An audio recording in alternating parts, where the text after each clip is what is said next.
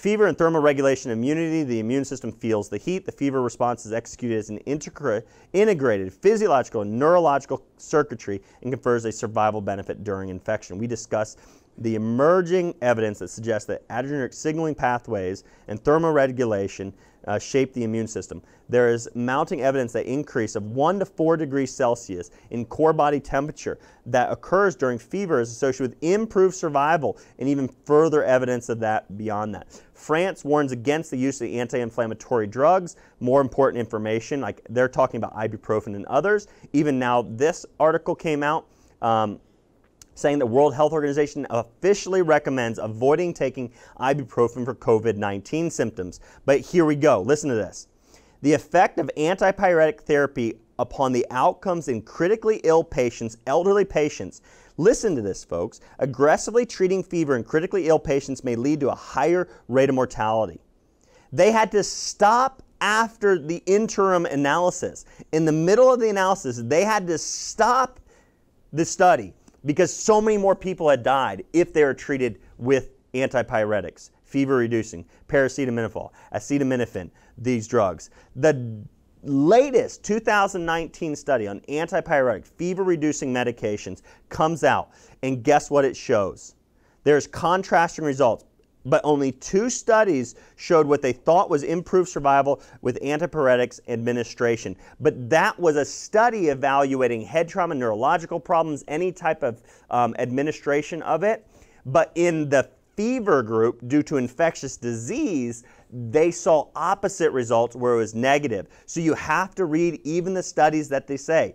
Again, you have to understand where it's applicable, where it's not applicable, and you have to break down that information. Results also demonstrated, they said that but while several studies, so in essence, I haven't read the other 1 study. There's 2 studies that said improved survival, one of which was only improved survival in things that were non-infectious diseases. So you eliminate that one from this consideration when we're considering an infectious disease like COVID-19 or others.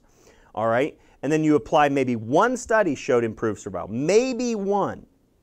But I haven't read that one yet, so I can't give you whether it was applicable to infectious disease or not.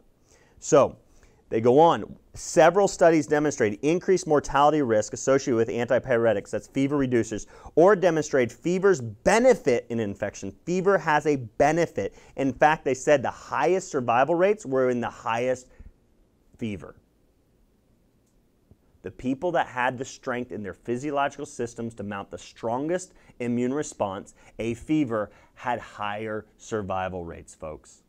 That's what the evidence on fever and its effect on risk of dying during infectious disease.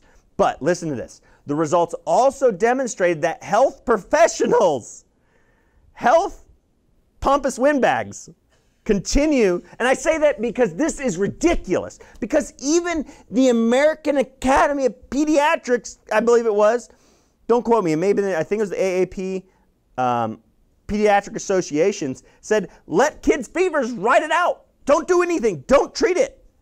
But they actually said treat it if they feel bad. But then if you look at the studies on treating fevers and then asking the children whether they feel better, guess what? They didn't see improved quality of life in children in decreased pain and suffering. They actually saw prolonged infections in children given this. So professionals, health professionals, continue to view fever as deleterious. So they literally say, again, after multiple times saying in the peer-reviewed medical literature, medical professionals should know this, right? Don't you agree? They don't. But I can't recommend you not take it. They're drugs that they recommend. I can't recommend you not take the drug, but I can recommend that you learn more than what health professionals know. The scientific evidence time and time again says fevers improve survival. But health professionals, according to the latest studies on the effects of fever reducers, say the majority evidence says it increases the death risk. And health professionals still think a fever is bad for you.